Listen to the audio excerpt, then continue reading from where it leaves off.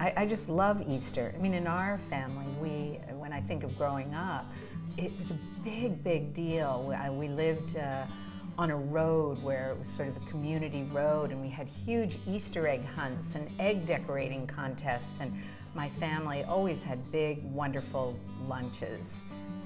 Lots of leg of lamb or a ham, and it's a great holiday. It's a great holiday, and people really should celebrate it, don't you think? Any excuse for a lunch. The watercress soup. This is what you want, those peppery little leaves. Nowadays you see this big hydroponic watercress. Beautiful, but no flavor. Well, remember, that is so perfect. Watercress soup for Easter. You're dying for something fresh and green. Okay, all right. Look at that. Those colors are great. Oh, that's so beautiful. All right. And then we like to make a ham because it's easy, really, and you don't have to fuss with it. We love lamb, but lamb is trickier. And we like to be relaxed with our guests at Easter so that you can get up if you want to take a walk, if people arrive a little late.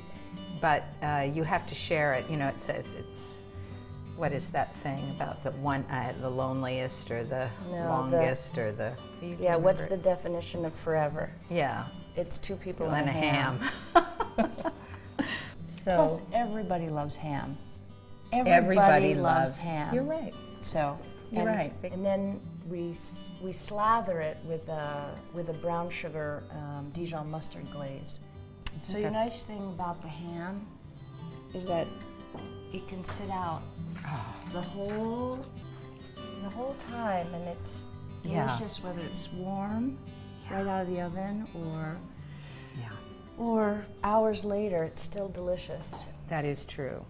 By doing this, by putting all this beautiful glaze on, it's going to do two things. Give it all this delicious sticky sweetness, but it will also make sure that all the breadcrumbs adhere to the ham and really stick to it so they don't just fall off. So then you have all of that. You have crunchy, and you have sweet, and you have fat, and you have pork flavor. And that combination is sort of this... Well, it's the winning combination, right? Or the quadrinity of deliciousness, what everybody's looking for. You know, but the thing that is great about Easter is that walk, that sort of walk around. Yes. And so it is that you can everybody can just get up from the table and you walk through, you know, the town, or you walk through. And it's that time for like that nice stroll in between. Well, the Easter parade. Yeah. You know? Everybody's dying to be out.